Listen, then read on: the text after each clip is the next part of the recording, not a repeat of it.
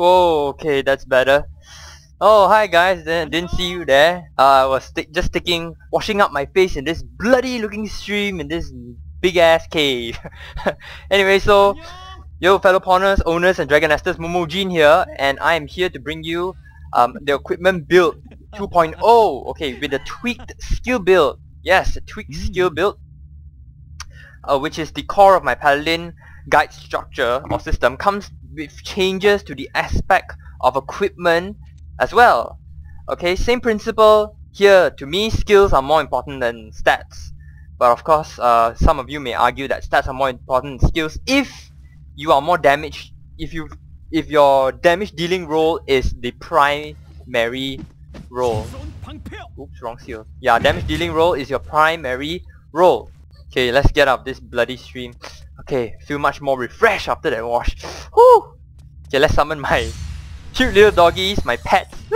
Testicles. So anyway, the priority here, last time, right, I told you the priority of properly equipping yourself was somewhere like this: accessories, armor, and then weapon first. Because, well, I really underestimate the damage dealing role a lot.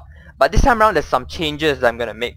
Okay, the priority of you properly equipping yourself, if you feel that the roles of provoking, absolute blocking, healing and damage defense boosting is more important, or rather about balance, equal importance to damage dealing, you would probably go like this: accessories first, weapon second, and then lastly by armor. Okay, lastly armor.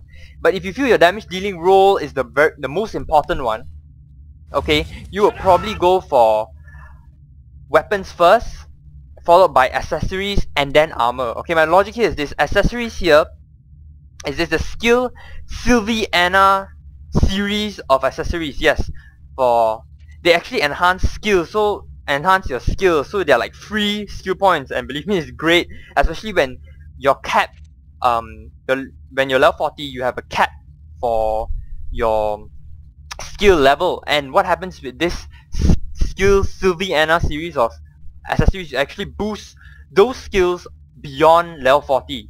Like right here, I have Elemental Aura. I managed to add it to level 4, and that's beyond level 40 actually. And it's like, it feels great. It feels like I'm beyond a level 40 character. And when it comes to when you're 50, can you imagine you can boost it beyond level 50? Feels great, man. And weapon, yes, the reason why this is also is either most important for you or second importance to accessories is because weapons will augment your damage dealing role the most. I mean, since offensive skills rely on weapons, yep, it makes sense because they rely on the attack power that they give, right? Okay, lastly, armor.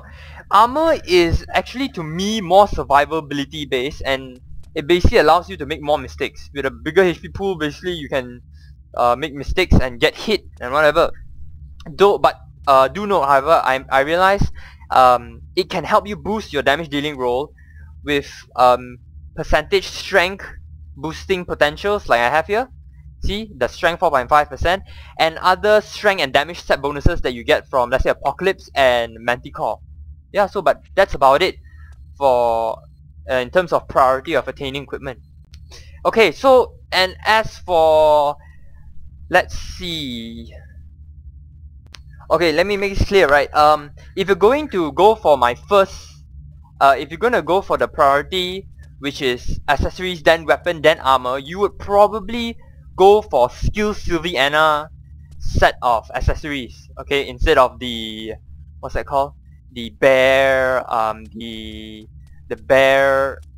what's that? Bear Sylviana accessories. What else? That pumps strength, I know. There's a lot, basically. But basically, you would go for skill augmentation rather than stat augmentation. Okay, but if you're going for weapon and then accessories and then armor, you are most likely to take the accessories that you're about to take is most likely the bear, basically non-skill Sylviana accessories, unless you can afford them. Because let's head to Berlin. I'll be able to explain this further easily. I'll see you guys at Berlin. And I don't mean in Germany, I mean the enhancer. Okay guys, we're back at Blacksmith Berlin, the troll that constantly breaks my items, yes, and freaking horses are blocking. Hey, come on, get out of the way. So anyway, let's talk a bit about the accessories first. It doesn't matter whether you're going for accessories first or weapon first in terms of priority. I'm just gonna tell you a bit about the accessories. Okay, you gotta note, right, if you're more into stats that you need to get stats, really strong stats quickly, okay, instead of getting augmented skills, you'll probably want to get the normal Sylviana earrings, the bear earrings, the bear necklaces, and the probably destruction rings, Sylviana rings, because in terms of price, and it's actually cheapest, you can get them easily. And then yeah, because what happens is when you start investing in skills Sylviana, they give you actually random stats. But do note here, if you actually get lucky, right, like right here you see skills Sylviana, look at that attack power, 98 followed by 91. These actually give, if you're lucky, they give much more attack power stats, strength stats, whatever stats, basically vitality, even vitality stats, much more than the normal Sylviana accessories. And if you're looking into getting which skills to get augmented, go ahead and look through the Berlin set. I mean, it's insane how much he gets, you know, how many skills you can get, and basically get it beyond the level 40 cap, you know. Okay, moving on, let's talk about weapons. If you can afford, basically the Taramai epic weapons are already more than enough actually. But if you're rich enough, you can probably invest in the Manticore sets and the Apocalypse sets just for their set bonuses, which are pretty good actually. But if you can't, it's actually okay. You probably want to get your weapon to at least +10 enhancement level. Interrupted by Skype, but anyway, at least +10, okay, to have it at least at a satisfactory level. Yeah, mine's at like +6, which is pretty dang sad actually. Prefixes I'll cover. If you're more a team player, right, you would want to get the, come on. Taramai, doesn't matter. You will want to get Hero and Shock. These are more team playing, more team oriented prefixes, weapon prefixes. Whereas if you're more into your own personal damage dealing, and you'll probably go for Destruction, Harsh, or Fatal. In fact, but Fatal is not so popular. And if you're more into survivability, even more, go ahead for HP prefix, man. I don't know what's stopping you. Okay, now moving on to armor. Armor is basically quite simple.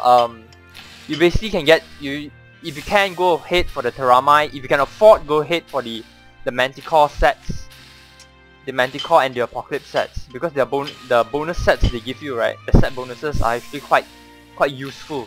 As for the prefixes for armor, HP prefix by far seems the most popular one. Luck may be applicable, but I'm not sure. I haven't tried it out yet.